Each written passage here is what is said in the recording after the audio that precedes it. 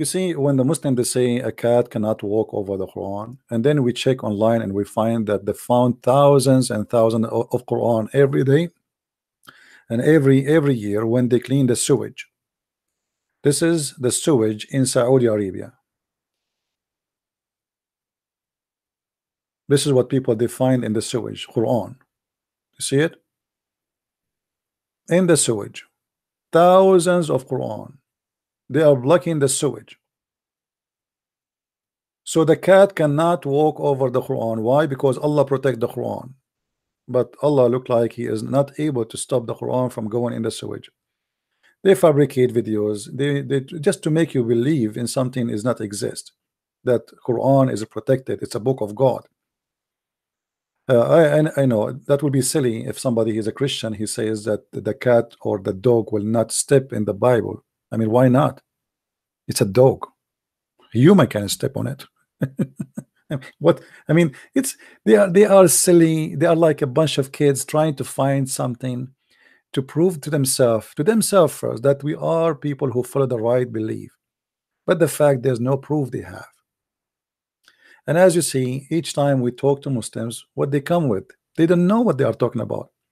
Or what they know that the kuffar are the devil, America is Satan, Israel is Satan, France is Satan, big Satan, small Satan, England is Satan, the Christians are Satan, the Hindus are Satan, the Buddhas are Satan, everybody is Satan except us Muslims. We are the good ones.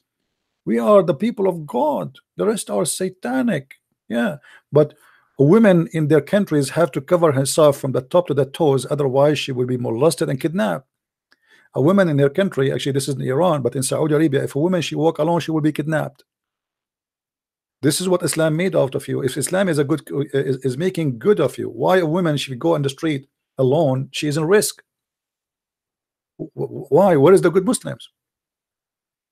Why a Muslim woman she go in the bus, everybody will touch her and molest her? The women she go in the bus, she is not a pregnant. She go out of the bus, she is a pregnant already, and she have 9 months in her stomach, in her belly. So what we talk about, always people who try to present to us hypocrisy, and hypocrisy is our flag. America is the devil, but everybody want to go to America. If we say right now to Muslims in Indonesia or Afghanistan or Pakistan, okay, we have everybody is welcome to Australia, to America, nobody will stay in there. All of them, they will go to the shaitan country.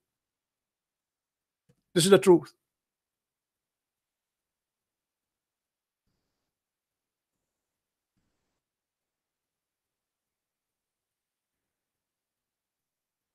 Stupidity and hypocrisy.